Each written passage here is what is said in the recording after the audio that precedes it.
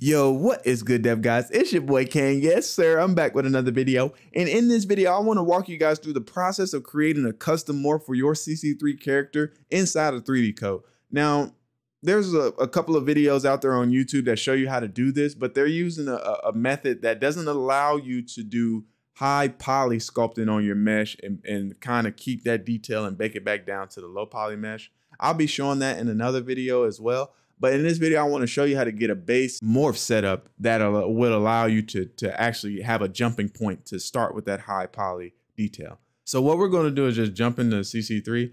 I want to go ahead and first off, go to my content folder, go to my base tab here, and I want to go to full body, and I want to load this neutral object here, this neutral M preset here. This will allow us to kind of interchange in between female and male with our morph, and we'll just have less issues when we're creating our morph if we do it on a neutral base. So another thing I want to do is go to the scene tab here, and I want to get rid of this bra, and I want to get rid of these underwear. And now we can go ahead and export this character out as an OBJ, and we want to do nude character and bind pose. And now these two settings here, they're fine. We can go ahead and hit export. And whenever you export something out of CC3, it creates this key file that we will need to use at a later time when it comes to keeping our objects in sync. I did a lot of tests in there that I deleted. So if we go to this folder, the 3D code folder, you see there's this testmail.obj key file. This is the key file that we'll need to keep here. Make sure you don't delete this on accident.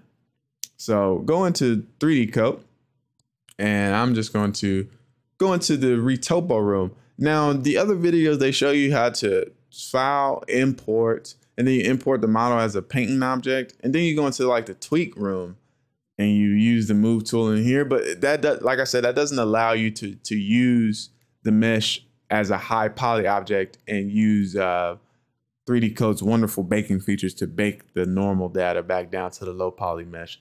So what I'm gonna do is get you started and set up for that. So we're gonna go to the retopo room. We wanna go file, import, and we wanna import a retopo mesh. And we wanna pass in that testmail.obj. And when we hit apply here, it's gonna go ahead and create all the polygroups for all the different groups of polygons inside of this character. But you'll see if we go into the sculpt room, there is no sculpt objects to edit here. We do have like this outline of our retopo object, but there's no actual sculpt object to mess with. So what we want to do is go to the retopo room, come over here to mesh, turn off subdivide, and we also want to hit this sculpt mesh. And this will go ahead and create a copy of all of these polygroups as a sculpt object that we can now edit inside the sculpt room. So if we navigate to the sculpt room, one thing that you want to ensure that you have turned on is this conform retopo mesh. This feature here allows you to move this sculpt mesh, and once you finish moving it, the retopo mesh will kind of form its way around, kind of like a symbiote, like Venom. It'll just sink its way around the high poly mesh. So let me go ahead and go to the move brush here. I press space on my keyboard to bring up this quick panel here. And where's the move brush? Where are you, move brush? Hey, there you are. So one thing you want to do is turn on symmetry. So I'm gonna press S on my keyboard, hit X. So for X symmetry. And I want to pick from bounding box just to make sure that we have perfect symmetry. And I want to navigate to the base body. That's where we're going to be doing our morph here. So if we go ahead and we start messing with this guy here, like giving him some buff shoulders here. I'm using my mouse. Usually I'd be using a pen for this, just so I could take it easy on my fingers. But if you pull, you can see that the sculpt mesh is moving, but the retopo mesh is not moving. But once you let go of your mouse or you pull up on your pen off the tablet, that the retopo mesh will go ahead and line itself up with the sculpt mesh. So let's give him a huge dome here. Get that in there. He's got a nice mega mind head going here.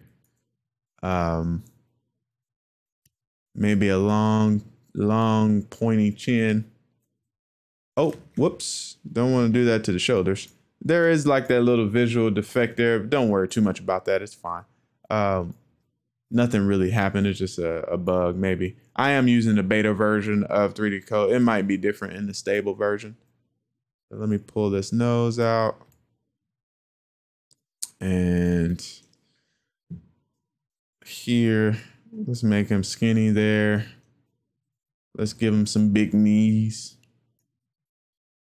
Big wide knees. Because he's bow-legged. And what I think that's pretty much all we'll do for this morph. Maybe I'll mess with the shoulders some more so they fit a bit more. And that's all we're going to do for this morph. So now navigate back to the retopo room. And then one thing we want to do is go into mesh and turn off the sculpt mesh. And this will just keep our retopo mesh here lined up for us. So now what we want to do is go File, Export Poly Object. And this will just export all of the visible polygroups inside of the polygroup tree here. And that'll export it out as we can choose to export it out as a FBX, but since we're working with OBJ, we go ahead and keep it as OBJ. I'm gonna call this my adjusted male here. And that'll go ahead and export it out for us to see it's fairly quick. Now, if I come back over here to CC3, I could just go ahead and go to create, go to morph slider, and let's give this a name. Let's call this my really dumb morph. We're going to put it in the body category, and then we can set up a different file path here. You see the base file path is actor, body. And if you change this to head, it'll go actor, head, and so on and so forth. But we want to go actor, body, and then we want to put this in a custom folder. And I want to put this in another folder called GT. So from the source morph, we want to select this current morph that we're using right now. And a target morph, we want to select a file that's on disk. And that's going to be our adjusted male.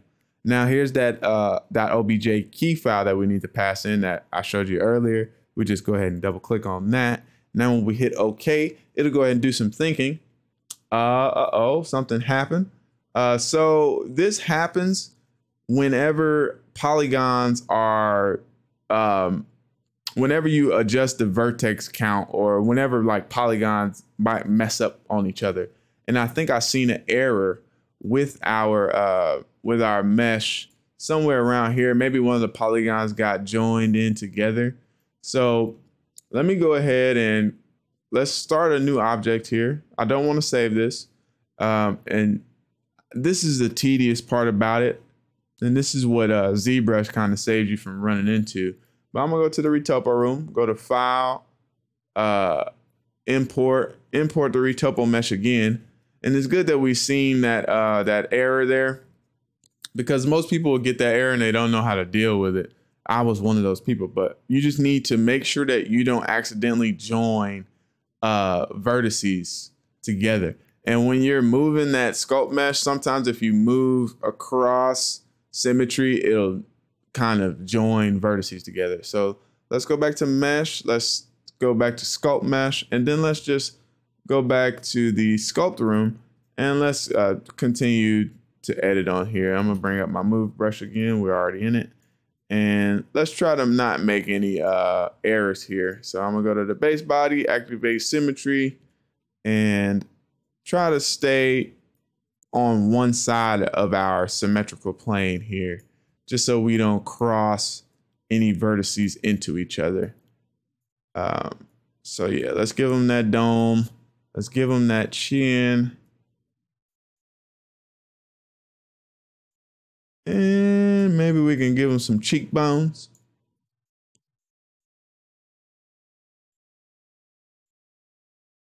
Yeah, give them some nice weird cheekbones there. And I'm gonna grab these shoulders again and pull them up, give them a thick neck. And we won't do too much work on this second one since it was an error. So go back to the retopo room, of course, and we want to make sure we turn off sculpt mesh, and then File, Export Poly Object, and let's just save over that adjusted male. Hit save. Yeah. Let's go back here, and now let's pass in the, well, we can keep all these settings the same. It should work here since we didn't adjust any polygons here. You see that it just easily fixed itself. So if we go to our morph little tab over here, we can go to that file path. Mine was actor, body, custom, and GT. And now we have our really dumb morph here. If we go ahead and activate that, it does look really dumb. Holy moly, that was right on the money. Look at that. Look at those eyeballs. Yeah, so that's pretty much all I have for you guys. Oh, one other thing I want to show you is that this does work for the female as well. So if I go to a new project, just so I don't have to blur out the tits, because I already deleted the bra and the underwear. If I just start a new project, it automatically starts with a female, and I can navigate to that custom folder, GT. I can give her the really dumb morph too, and now we got a female version of this really dumb morph here. So yeah, let me zoom in on this, see how stupid it is. But yeah, there we go, man. It's that easy to create a morph inside of the 3D Coat. So if you guys got any questions, jump inside the comment section or hop in my Discord. Make sure to mention me, man. I have no problem with you guys mentioning me. The Discord is really small, and sometimes the notifications don't get pushed through. So be sure, if you got a question to ask me, just mention me, man, and I'll see if I can answer it to the best of my abilities. But yeah, man, that's pretty much all I got for you guys. I appreciate y'all for stopping by. I'll see you in the next one. Peace.